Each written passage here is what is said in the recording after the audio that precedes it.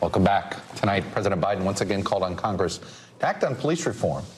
Exactly 1 month after Tyree Nichols was stopped and beaten by 5 officers at a traffic stop in Memphis. His parents were in the audience tonight to hear President Biden's words about their son. They were at the State of the Union as guests of Chair of the Congressional Black Caucus, Congressman Stephen Horsford, who joins us now. Congressman, thank you so much for being here. Thank you for having me. We really appreciate it.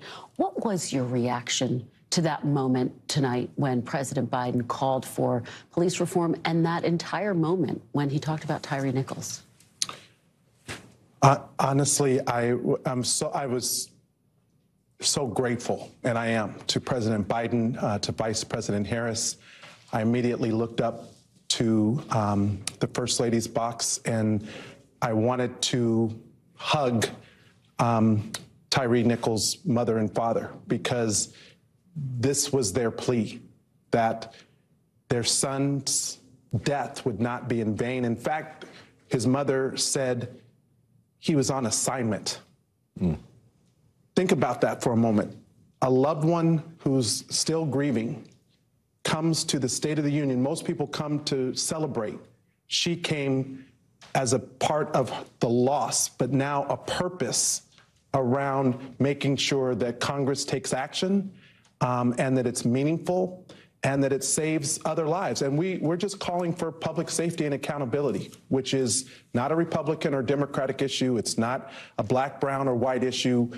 This is a public safety issue that all of us should focus on getting done. I don't want to be Pollyannish, but sometimes I think symbolism mattered. And I thought tonight, because Tyree's parents were there, that you had a chamber that united, even for a second, even for a moment. In that moment, they all heard what he said.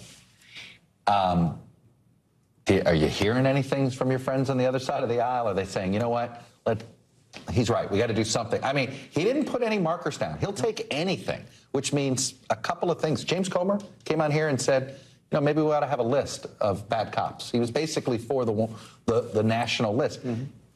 Something? What's there? What's possible? First, the work that we've done around police reform, accountability, and justice didn't just start now. It's been months and years in the making. Our former chair, Joyce Beatty, and former Congresswoman, now Mayor of Los Angeles, Karen Bass, did a lot of work to lay the groundwork. And we are now at a moment where it's time to act. Yes, there are Republicans who I have talked with, that other members of our caucus have talked with, and the president extended an olive branch to them today. And I am as well. We know we need Republicans to get meaningful reform passed. And we're not going to just take anything. What is meaningful? I was just going to say, define that. I mean, it's because everybody's got a different definition. Well, it needs to, number one, deal with transparency, which goes to the data. For example, in Memphis, the use of force was used 3 times more on black residents than on white residents. The only reason we know that is because they collect data. We need that data on 18,000 police departments across the country. We need to focus on accountability so that officers that do abuse their power can be held accountable. What that looks like, we're working on. And finally, we need to increase professional standards to improve the culture of policing, and all of us should agree that bad policing shouldn't exist anywhere in America. Look, we're not going to play matchmaker here, but that didn't seem like, I mean, it seems like that something can get done. Yeah, I mean, one of the biggest sticking points in these negotiations has been the issue of qualified immunity, essentially protecting police officers from any liability if someone is killed in a police-involved incident. Would you be willing to support legislation that didn't include that? Well, what I'm not going to negotiate on TV. What I'm going to do is say to my colleagues on the other side of the aisle. We wouldn't mind that, actually. You know, we get James Comer over there. We can get this done right here if you want tonight. As long as my colleagues understand, as they did tonight, that accountability, meaningful accountability, should be part of any package, then that we can make a whole lot of progress. Ultimately, George Floyd, justice and policing, we're going to continue to fight for that for as long as it takes.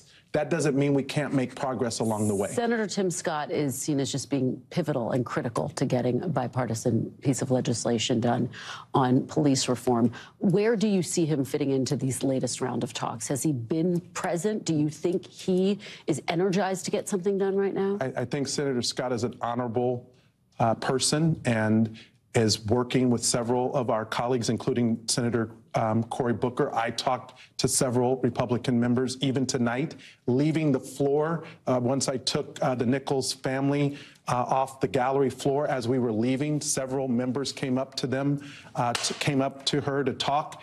And, you know, of course, they say, I'm praying for you. I'm lifting you up. And she said, I need more than prayer.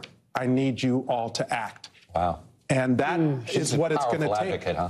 And there are so many other. We had 15 guests of members from the Congressional Black Caucus sitting in that gallery tonight, all of them touched in one way by police incidents, some who lost a loved one, others who were traumatized by incidents. But here's the bottom line. No parent, as the president said tonight, should have to worry when their child leaves. As a Black father of 3 children, I know what that feels like, to worry about them when they're at the park or at the gym or getting stopped during a traffic incident. That should not mean that they lose their life. And we're calling for public safety and accountability, and all of us should be able to stand for that. Well, you leave this conversation on a powerful point. Congressman Horsford, we really appreciate your being here. Thank you so much.